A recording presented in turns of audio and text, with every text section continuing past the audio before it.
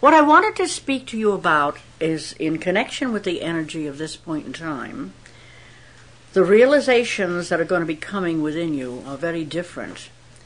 They'll be looked at very differently. You'll see them very differently. In other words, you've been like an onion waiting to be peeled, all right? And layer after layer, as the energies are changing, you are peeling away the dross and coming to the good stuff. That which can not only make you more savory, but make your life more savory and make the whole world more savory, all right? So one of the things that you're in the middle of right now is having one foot still in the old camp and one in the new one. And so the tendency to follow the lead of what you already know, to limit yourself by what you already know, is there, and there very strongly. But if you recognize that this energy is to alter the way you see things, alter the way you do things, alter the way you interpret things, not taking anything away from you, but letting the real you out. Because the real you is a spiritual being. All right, now being a spiritual being doesn't mean sitting and polishing your halo. Being a spiritual being means interacting in your world with love and kindness. For all there is love. How you interpret love makes a difference in how your life unfolds. Most people today think love is sex. Right?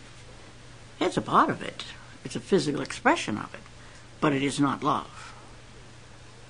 Love is the golden essence of yourself. It is that spiritual being within you that, if you listen to it, directs you through anything you have to go through in life.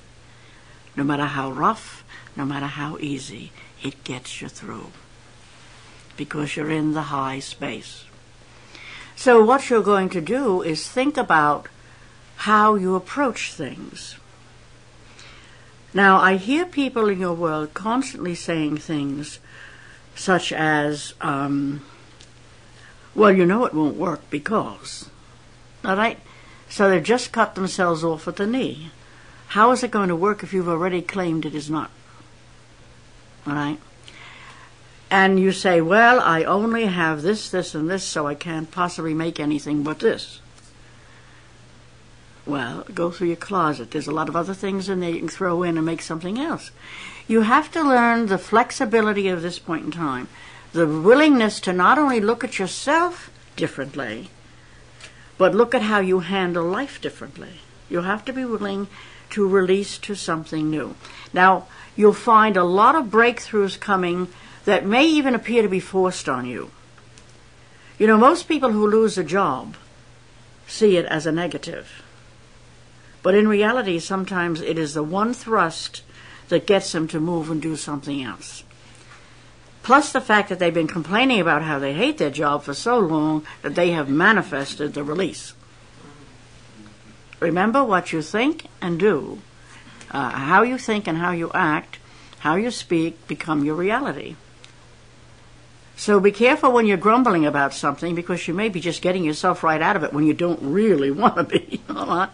So, again, think about how you approach things. Think about what your words are really saying so that you don't get in your own way.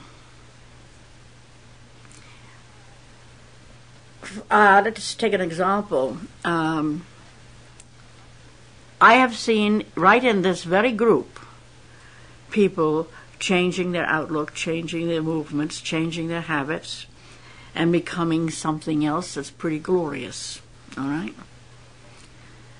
People are realizing that there's someone up there, all right, that helps them through their own high self to see that there is a game plan other than what they thought.